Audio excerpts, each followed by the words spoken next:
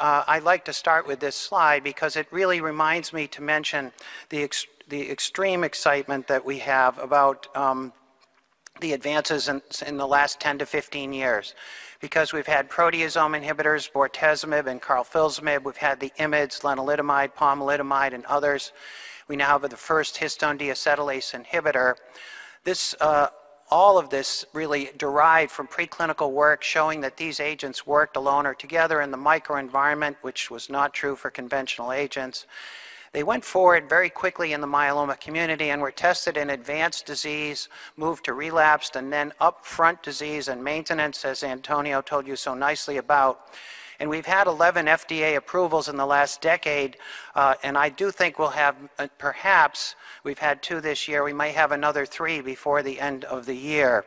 So as a consequence, our patients, we can honestly say, have at least doubled and maybe tripled their survival, and we simply don't have enough follow-up with maintenance to make any further statements. This is the latest iteration of the NCCN guidelines, and I mention it because it's evidence-based medicine. So the first agent that you know that was FDA approved in 2003 was Bortezomib, based on a randomized trial versus high-dose dexamethasone in relapsed refractory myeloma. The second agents that were approved in combination, again, a phase 3 trial, was Lenalidomide Dexamethasone. In fact, there were 2 trials, one in North America, one in outside of North America, presented at the plenary session at ASH, which showed a progression-free survival advantage versus high-dose dexamethasone of 11 months. We then had a third approval of pegylated doxorubicin together with Bortezomib. This was compared with Bortezomib alone, and again had an extent and a frequency of response as well as a progression-free and overall survival advantage. And the 2 most recent agents are the second generation IMiD, the so-called Pomalidomide Dexamethasone regimen, and I'll show you the data for that. And then the most recent approval is in fact carfilzomib, approved as a single agent in accelerated fashion 3 summers ago, and then just now receiving approval based on carfilzomib, lenalidomide dexamethasone, and I'll show you that data too. We then need to figure out, and I'll show you in the cases, how we think about which of these available regimens we should use.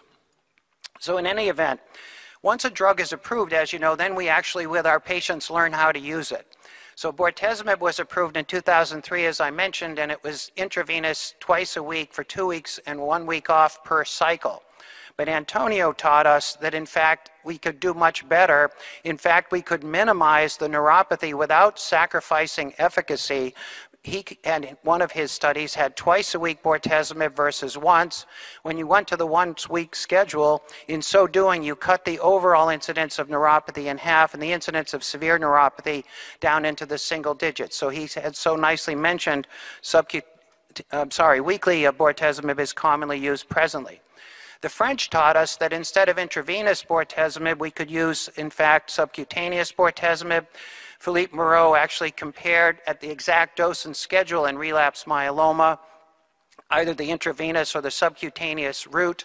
There was no difference in efficacy, but in so doing, that is using subcutaneous in a statistically significant way, the overall incidence of neuropathy, and again, if you count grade 3 as severe neuropathy, was markedly reduced, statistically significantly so, by using the subcutaneous. So it's very common in the US and around the world now to use subcutaneous and weekly Bortezomib, and honestly doing that, the morbidity or adverse effects are markedly reduced, and it's not that common where we have to discontinue Bortezomib in current practice.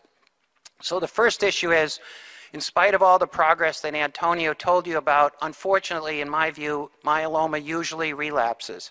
And so there's a biochemical relapse, which simply means the reappearance of a protein if it was not there, or a 25% increase in a protein if there was residual monoclonal M component. The issue is, it's been the traditional teaching that you wait, as you do at diagnosis, for CRAB, calcium, renal dysfunction, anemia, bone disease, and then you initiate therapy. What I would say is, especially in aggressive or high-risk disease, the reappearance of protein, or if you will, the biochemical relapse, in my opinion, means a very big warning sign to treat early now that we have such effective drugs. In fact, when we see recurrence of disease and we actually demonstrate a real and persistent trend, we will intervene now, because as Irene was talking about, we don't need to wait for complications if we have drugs that are effective and can be used early and actually prevent those complications from occurring.